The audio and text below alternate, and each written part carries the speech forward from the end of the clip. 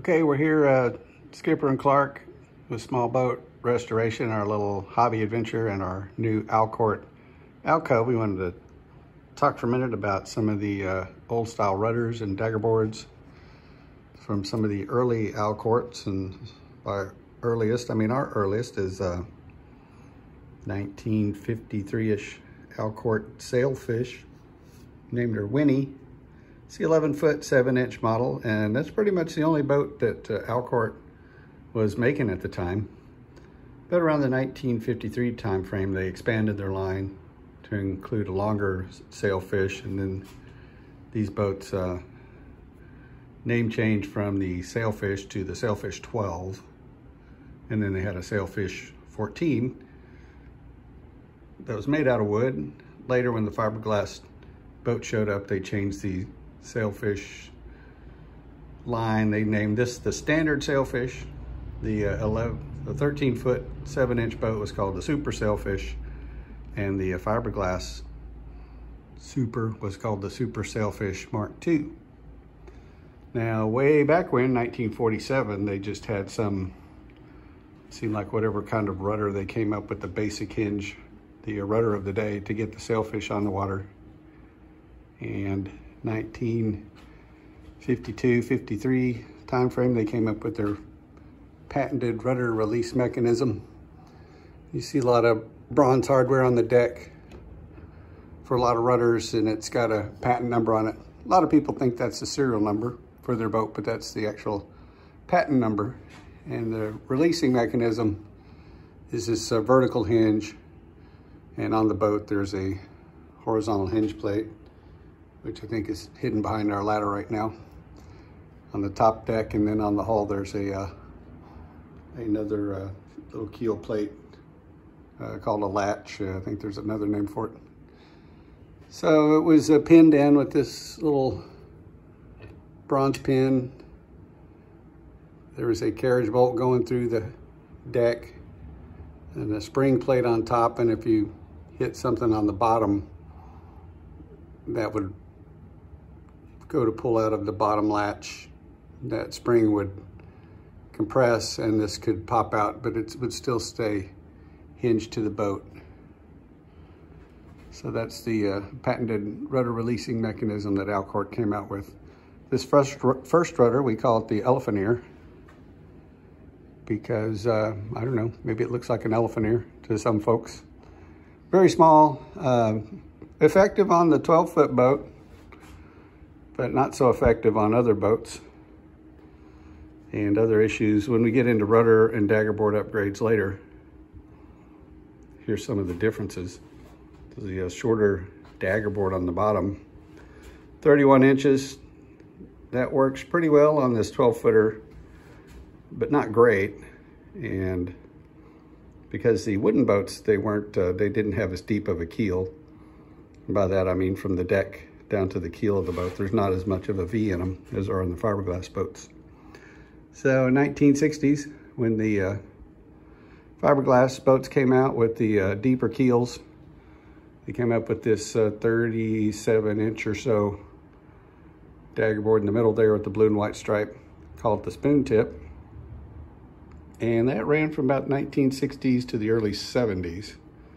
So this, use the magic finger.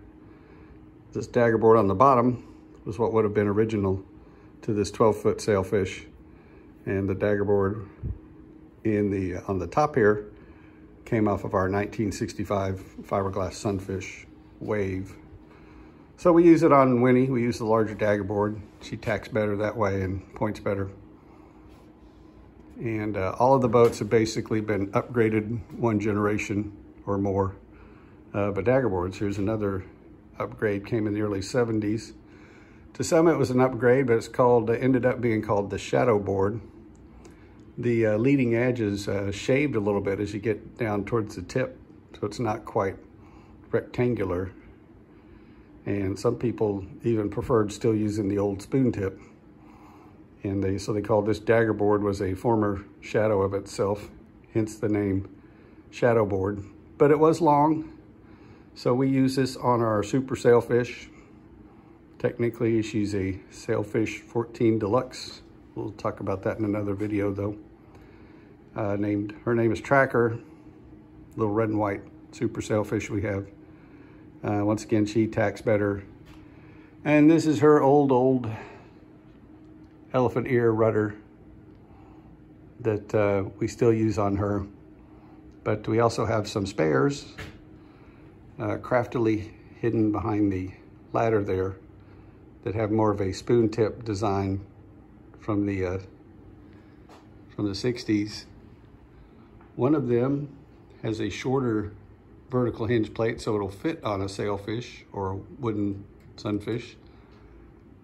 The other one that you can see straight back through the ladder rungs has a longer vertical hinge plate that will only fit on the fiberglass sunfish, because not only did the fiberglass sunfish have a deeper V on the keel, it also had a taller transom.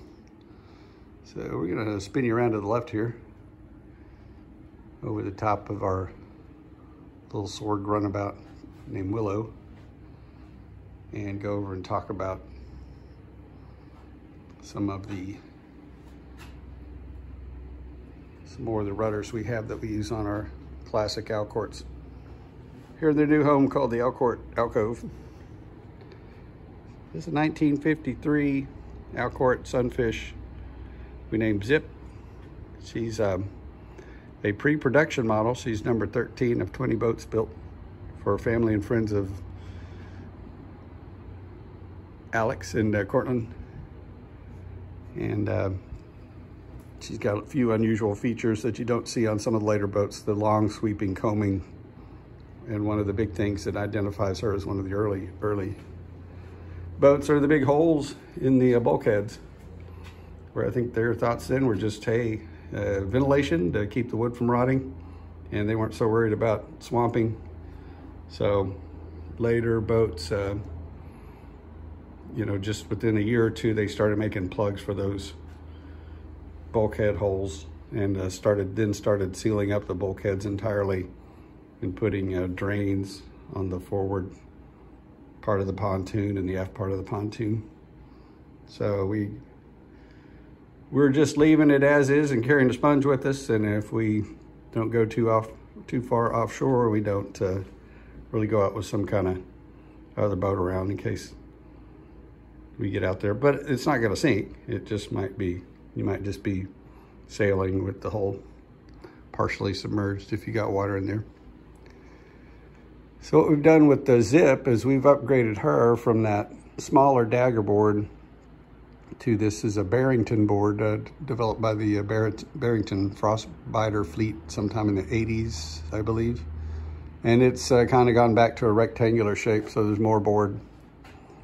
And then later boards, you'll see kind of our extension of this made out of some type of glass, resin, plastic, fiber, plastic, resin. We don't know exactly what they're made of, but the white, I'll just call them plastic boards that you see, with more of an airfoil shape, with more of the rudders that have more streamlining than these things that just kind of tend to just not quite handsomely craft their way through the water. And above it, we have, she's got a newer style rudder that has the spoon tip. She would have come with one of the elephant ears at one point. And actually, this won't work on her. So I've got the rudder in the wrong place. Disregard. We just moved all this stuff in here. So what I've done here, my blooper, is this longer vertical hinge plate will not work on the wooden boat. So I've got it swapped. The other one in the back there is what's supposed to be up here. We'll spin you around to it. But the way she came to us was with this old style rudder that's been upgraded to have the spoon tip blade on it. But it's in bad shape. There's a bad piece of rot and a crack up just underneath where the tiller attaches. So we keep it to look at. We might decide whether we can repair it someday, Dutchman, just to keep it, because it came with the boat. But we can tell from the style of the blade that it's not original to 1953. So, but we'll keep it. Now let me spin you back around to the right again. If you look way over in the top right corner, there's a upgraded spoon tip board with a little bit longer tiller, and it's got the shorter vertical hinge plate that'll fit on zip. So as soon as I'm done making this very informative video, except for having things in the wrong spots, we'll go swap those into their correct places. And back you up a little bit. Spin you around. If you're thinking about a classic vintage runabout, we highly suggest thinking about putting a new motor on it. Or we're here, standing here looking at Willow. Put a new 2015, new at the time, 25 horsepower Suzuki. It had tilt and trim and 4-stroke technology, so it starts and runs. And it's not nearly as much fun as dealing with the mixing fuel and oil, but those motors run great too, so don't be scared away from them. But if you're in a place like we were that was a little remote and you needed that extra bit of reliability, then this may be something to consider if you're thinking about getting into this scene. And last, since we're here, totally related to Alcort Sunfish of the and Sailfish of the 1950s, is the Grumman canoe. And you can take your basic canoe, if you're bored, and add all of these pieces to it, plus the sailing spars and booms and rigs and lines and riggings, and make your very simple canoe very complicated, adding a rudder, a mast step, lee board bracket, a couple of lee boards, a gudgeon, a mast step. And then, because you know you're having so much fun so far, you've got your portage bracket. You can put the 72-pound canoe with all of this stuff up on your shoulders and go for a walk through the woods. So skippers, I'm sure, want to do that right away. So I better end up this video so I can get all of that set up for her. So I hope y'all are doing great, and see another video soon, probably about just checking the next few days or a few hours. For one, talking a little bit about our 1959 Sorg, and one specifically talking about the canoe rigs for the Grummans. Hope y'all are doing great. That's all we got for now.